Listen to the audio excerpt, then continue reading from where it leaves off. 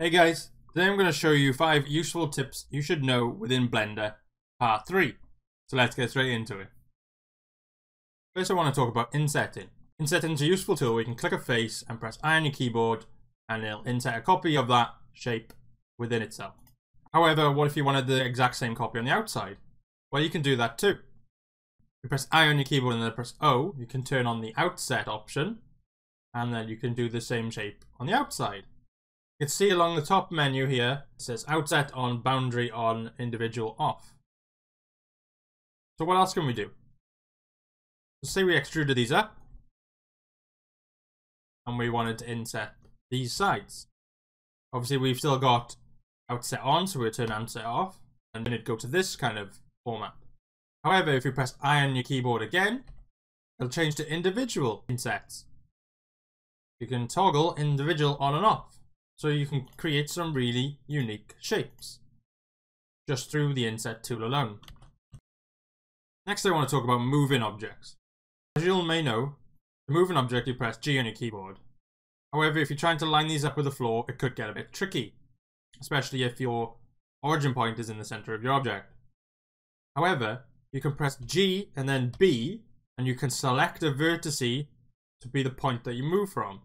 I select this bottom corner, and now I can snap it straight to the bottom where I want it to be, and it will line up perfectly. Really useful if you want to, like, you have multiple objects and you want to snap this corner to this corner, and it just perfectly sits there. Press G and then press B.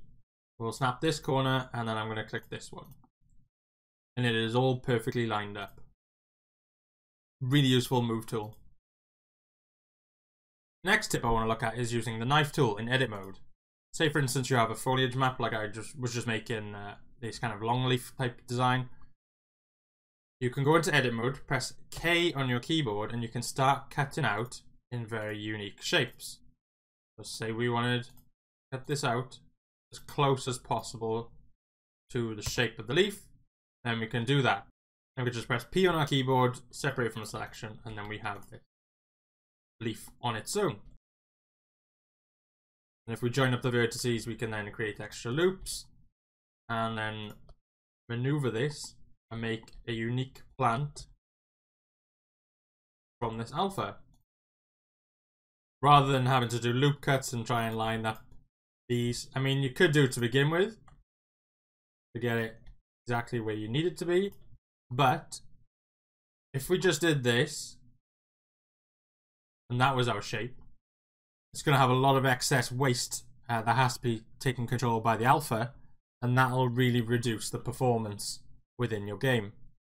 Cutting it close as you can while limiting the amount of vertices is a much better way of doing it, and the knife tool is really useful for doing those sort of things. Next I want to show you about adding a track 2 constraint to your objects. So say for example you wanted to add a camera and you press Control Alt and 0, kind of set it up how you want it, but then you wanted to move it, say, over here.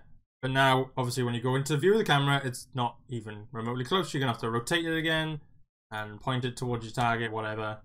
Let's say you wanted a camera for this angle.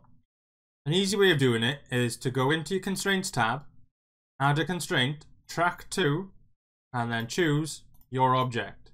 Now, if we press 0 on a keyboard, see, it will lock in on your object, and no matter where we move the camera, it will follow that object.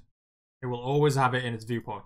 Bear in mind, it goes off of the origin point of your object.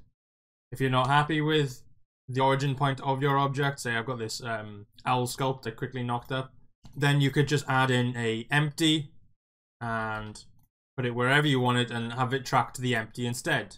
So then you don't have to worry about the origin point of your object, you can just worry about the origin point of the empty. The same constraints can be attached to lights. So say we have these area lights going on, which point directly. If you move this over here, it's not going to be pointing in the right direction, but we wanted to replace it. In this case, we can just attach the track 2 and we can maneuver the lights however we want, and it will always point at our target.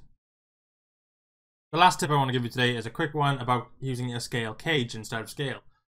Usually you would click on an object and press S to scale, and it would just shrink along the origin point. You can obviously scale to where your 3D cursor is, example. A different way, however, we can click and hold on scale on the left hand side and click scale cage. Now we have this cage going around your object, and we say we can click resize from the top right. We could bring it down this way, and it'll still say the base will still stay on the floor where it was. Or if you wanted it against the top, you can go top left, bottom left, and it'll scale up to the top right. It'll do the opposite of where you're scaling from, these points to point. I'll go point to point.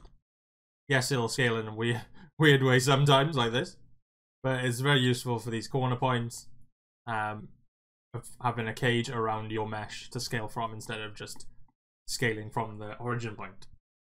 And that's it, guys. I hope those tips were useful to you in some way, and if you liked the video, please click the thumbs up button and subscribe to the channel.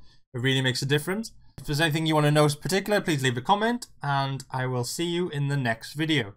Cheers, guys.